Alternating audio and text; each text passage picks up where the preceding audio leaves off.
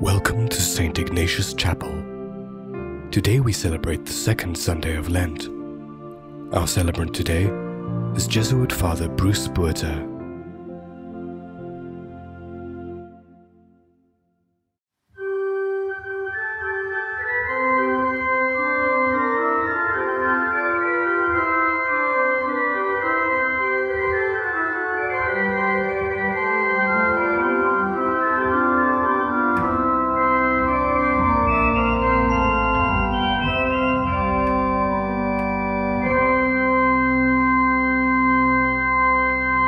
In the name of the Father, the Son, and the Holy Spirit. Amen.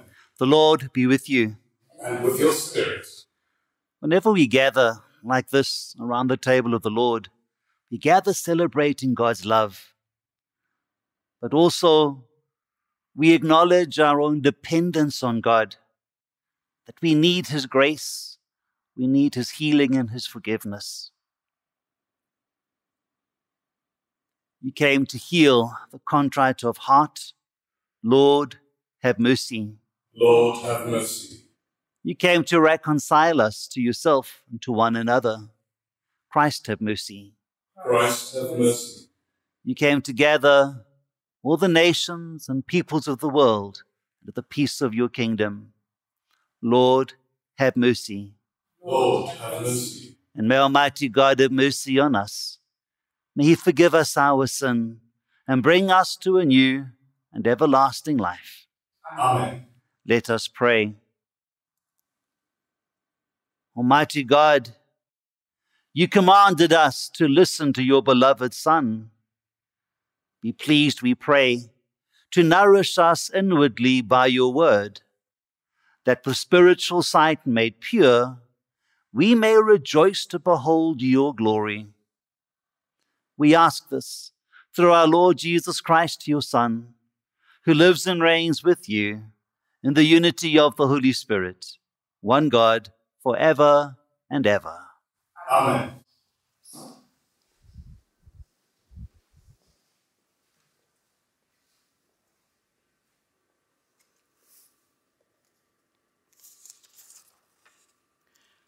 A reading from the book of Genesis. In those days, the Lord said to Abram, "Go from your country and your kindred and your father's house to the land that I will show you, and I will make of you a great nation, and I will bless you and make your name great, so that you will be a blessing. I will bless those who bless you, and him who curses you I will curse. And by you all the families of the earth shall bless themselves." So Abram went as the Lord had told him. The word of the Lord. Thanks be to God. May your merciful love be upon us as we hope in you, O Lord. May your merciful love be upon us as we hope in you, O Lord. The word of the Lord is faithful, and all his works to be trusted. The Lord loves justice and right, and his merciful love fills the earth.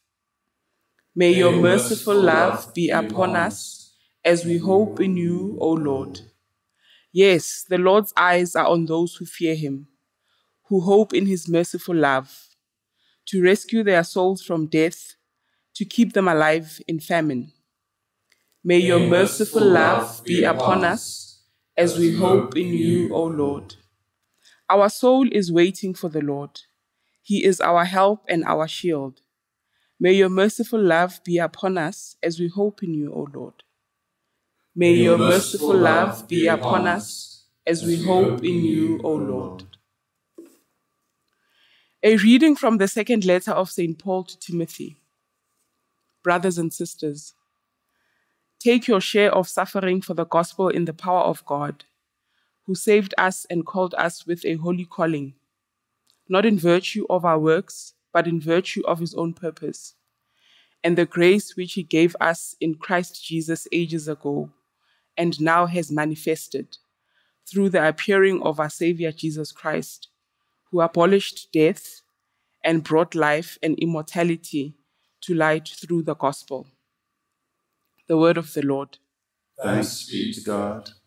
Praise to you, O Christ, King of eternal glory. From the shining cloud, the Father's voice is heard. This is my beloved Son, hear him. Praise to you, O Christ, King of eternal glory. The Lord be with you. And with your spirit. A reading from the Holy Gospel according to Matthew. Glory to you, O Lord. Jesus took with them Peter and James and John his brother, and led them up a high mountain apart. And he was transfigured before them, and his face shone like the sun, and his garments became white as light. And behold, there appeared to them Moses and Elijah, talking with him. Well, Peter said to Jesus, Lord, it is well that we are here. If you wish, I will make 3 booths here, one for you, one for Moses, and one for Elijah. He was still speaking, when behold, a bright cloud overshadowed them, and a voice from the cloud said, This is my beloved Son, with whom I am well pleased. Listen to him. When the disciples heard this, they fell on their faces. They were filled with awe. But Jesus came and touched them, saying, Rise and have no fear. When they lifted up their eyes, they saw no one but Jesus only. And as they were coming down the mountain, Jesus commanded them, Tell no one the vision until the Son of Man is raised from the dead. And this is the gospel of the Lord. Praise to you, Lord Jesus Christ.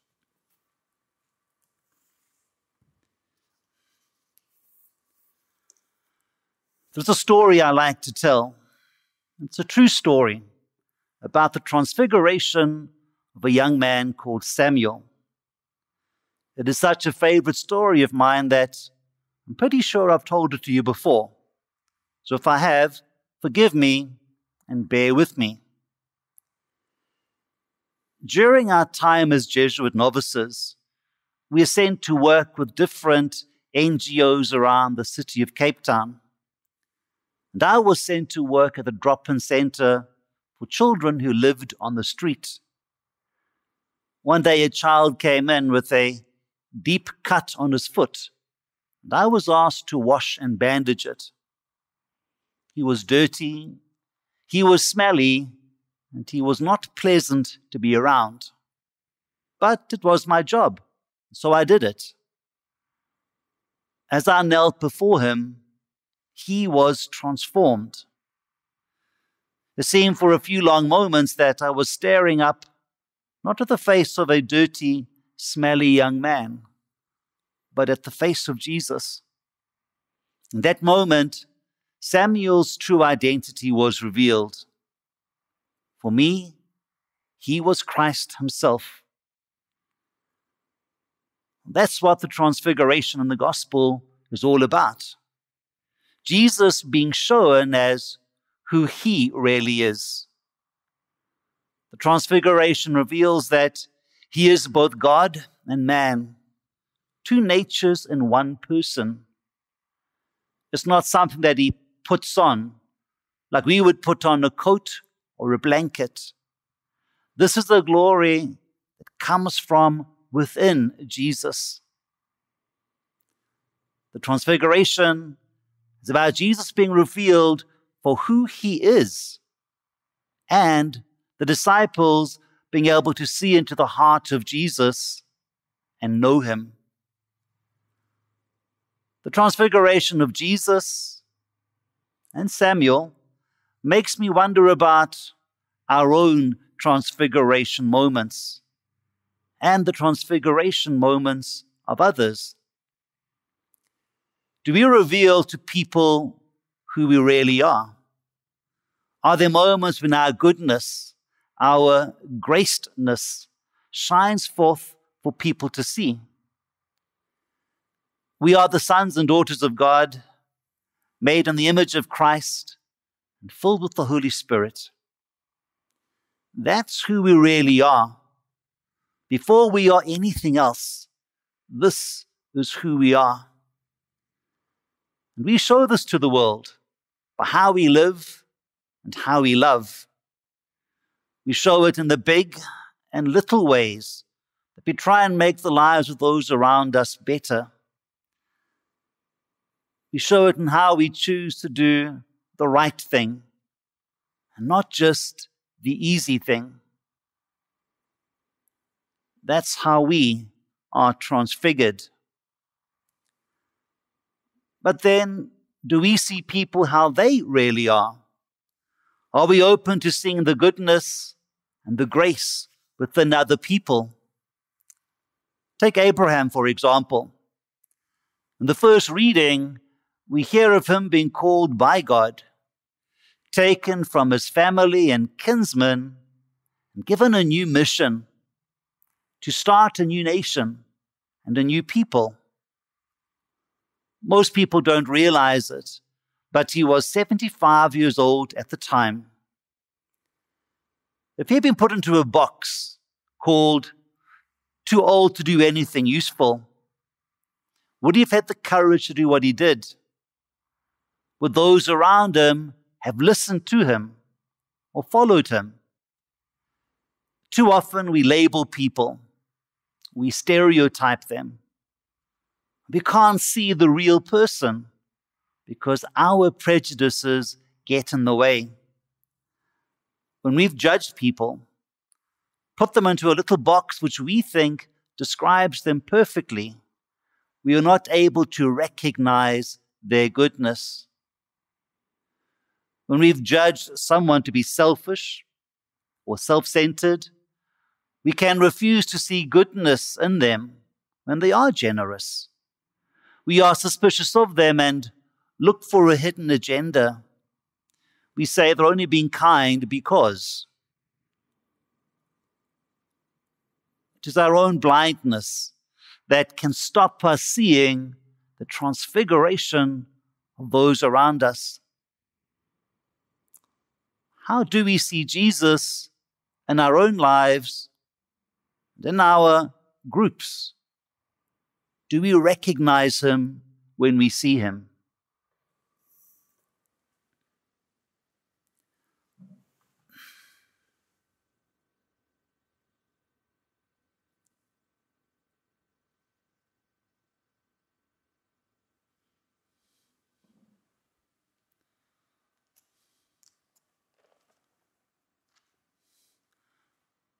And now, in the words of the Apostles' Creed, we profess our faith. I believe in God, the Father Almighty, creator of heaven and earth, and in Jesus Christ, his only Son, our Lord, who was conceived by the Holy Spirit, born of the Virgin Mary, suffered under Pontius Pilate, was crucified, died, and was buried. He descended into hell. On the third day he rose again from the dead. He ascended into heaven and is seated at the right hand of God the Father Almighty. From there he will come to judge the living and the dead. I believe in the Holy Spirit, the Holy Catholic Church, the communion of saints, the forgiveness of sins, the resurrection of the body, and life everlasting. Amen.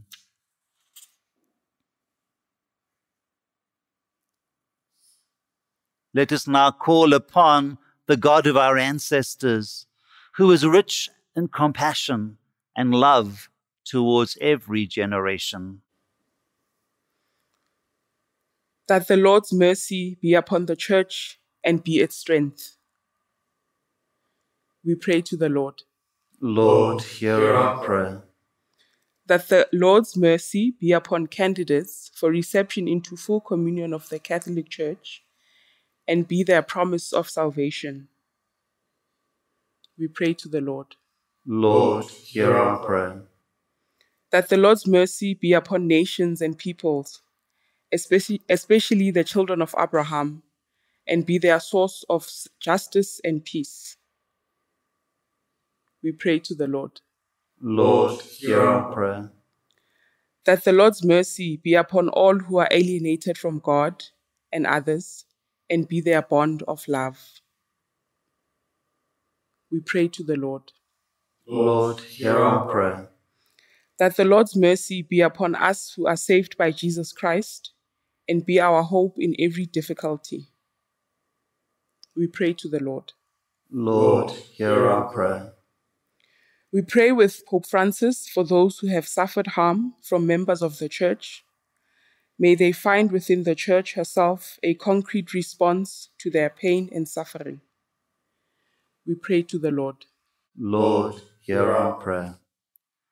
Father of mercy, you sent your beloved Son, Jesus Christ, to redeem us from sin and lead us to holiness. Answer our prayers so that we may receive your mercy and share it with others. We ask this through Christ our Lord. Amen.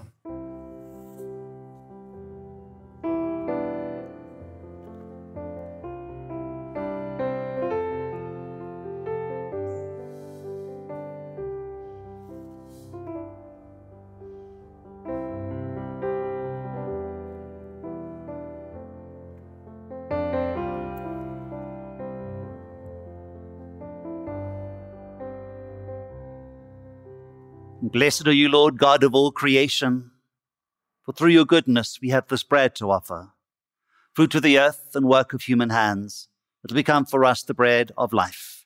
Blessed be God forever.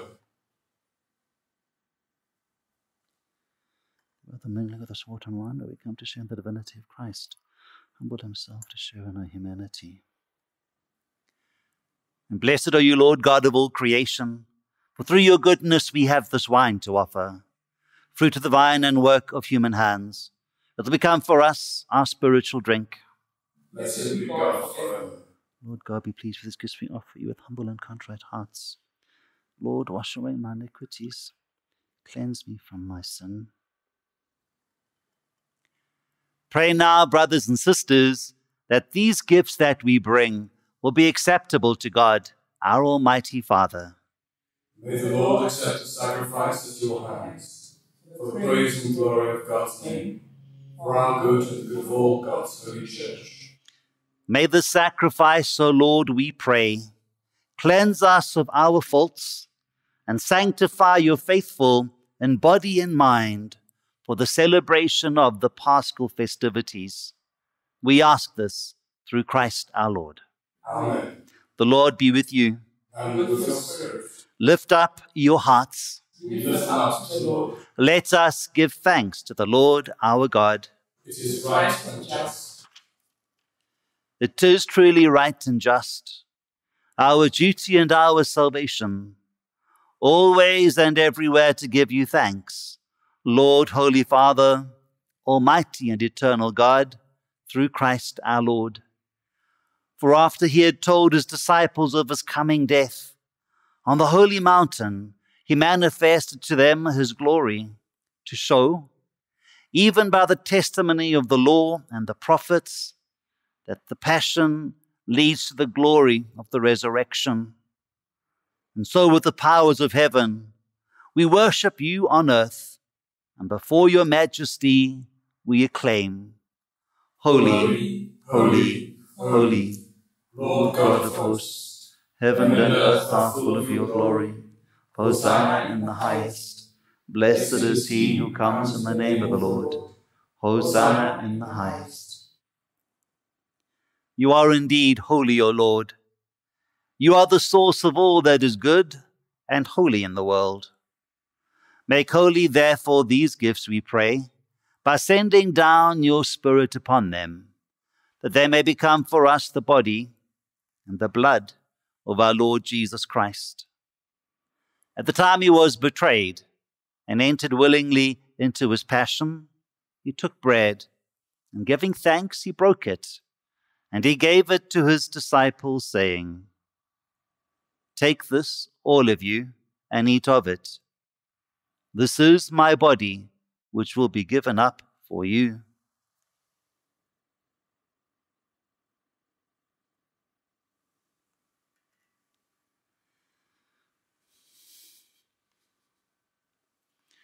When supper was ended, he took the cup, and once more, giving thanks, he gave it to his disciples, saying, "Take this, all of you, and drink from it.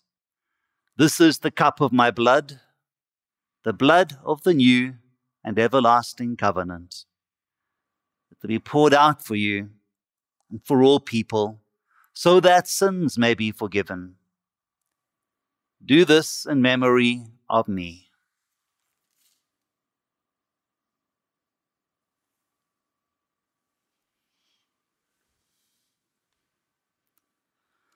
Let us now proclaim the mystery of faith.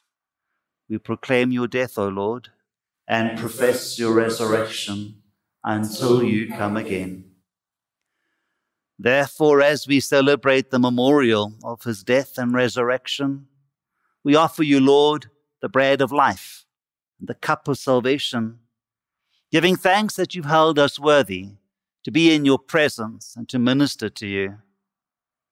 Humbly we pray that, partaking of the body and blood of Christ, we may be gathered into one by the Holy Spirit. Remember, Lord, your church spread throughout the world. Bring her to the fullness of love, together with Francis, our Pope, with Butit Lachale, our Bishop, and all the clergy. Remember our brothers and sisters who have fallen asleep in the hope of the resurrection, and all those who've died in your mercy. Welcome them into the light of your presence. Have mercy on us all, we pray, that with the Blessed Virgin Mary, Mother of God, with Joseph her husband, with the apostles and the martyrs, and with all the saints who have pleased you throughout the ages, we may merit to share eternal life, and may praise and glorify you through your Son, Jesus Christ. For it is through him, and with him and in him, in the unity of the Holy Spirit, that all glory and honor is yours, Almighty Father, forever and ever. Amen.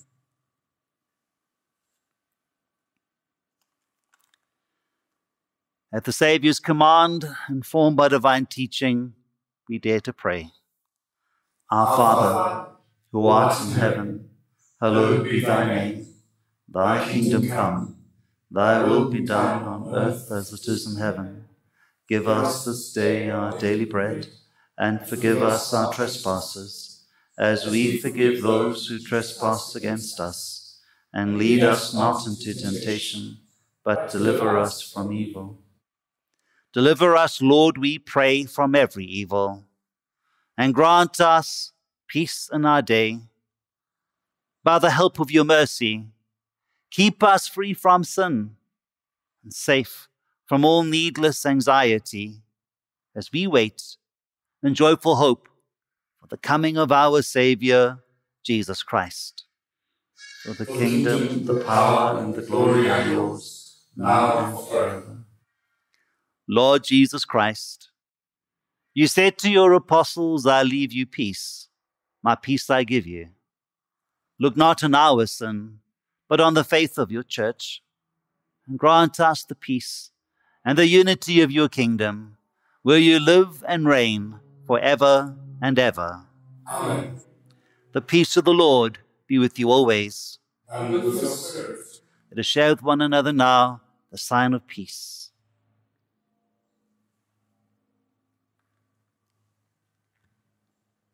Lamb of God, You take away the sins of the world. Have mercy on us. Lamb of God, you take away the sins of the world. Have mercy on us. Lamb of God, you take away the sins of the world. Grant us peace. Behold the Lamb of God. Behold the one who takes away the sins of the world. How happy are we who are called to the supper of the Lamb. Lord, I am not worthy that you should enter under my roof, but only you say the word, and my soul shall be healed.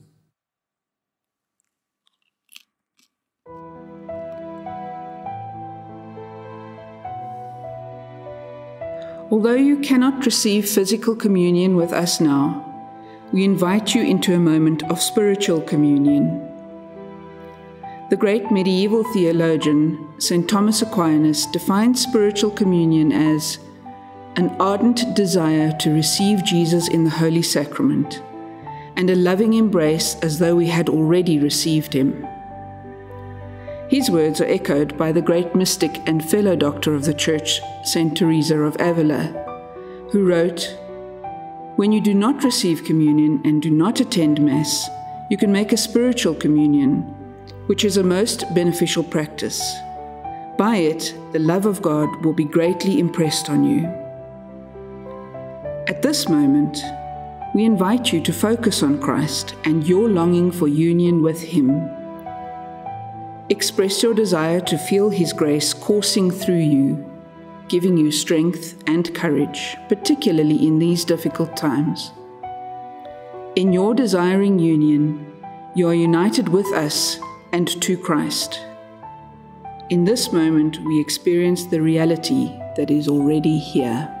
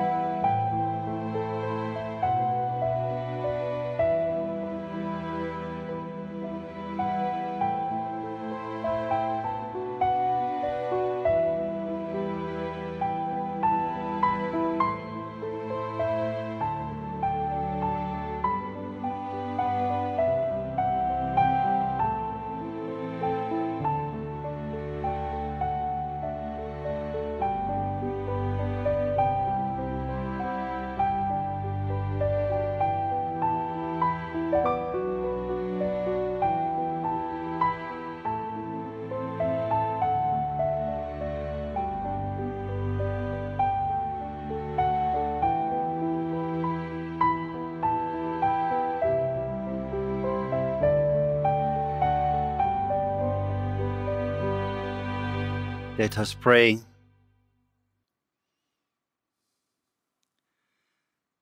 As we receive these glorious mysteries, we make thanksgiving to you, O Lord, for allowing us, while still on earth, to be partakers even now of the things of heaven.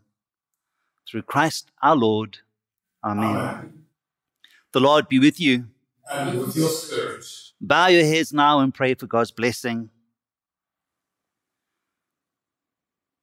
Almighty God, bless your faithful people with the blessing that endures forever, and keep them faithful to the gospel of your only begotten Son, so that they may always desire and at last attain that glory whose beauty he showed in his own body, to the amazement of his apostles. Through Christ our Lord. Amen. Amen. Almighty God bless you, Father, Son, and Holy Spirit. Amen. Go now in peace and give God glory with your lives. Thanks be to God.